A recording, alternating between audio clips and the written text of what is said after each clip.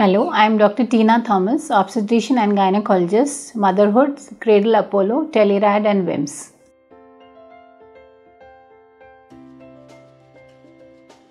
The pregnancy symptoms of nausea, vomiting, breast pain, all these breast tenderness, increased urination may be part of increase in the pregnancy hormone which is HCG or human chorionic gonadotropin.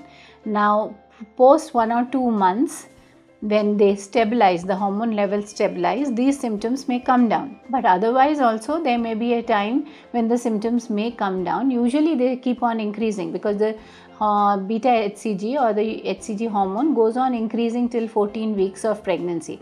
So these 12 to 14 weeks. So these symptoms may keep on increasing till 12 to 14 weeks.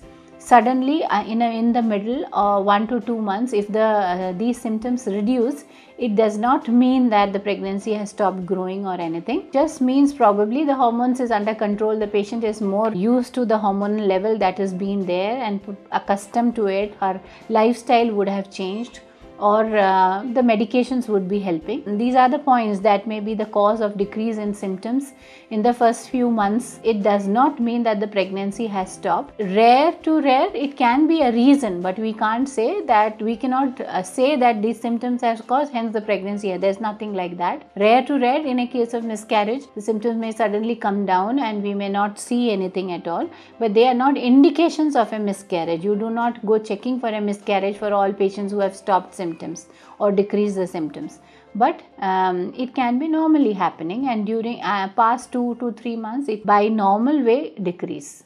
Thank you.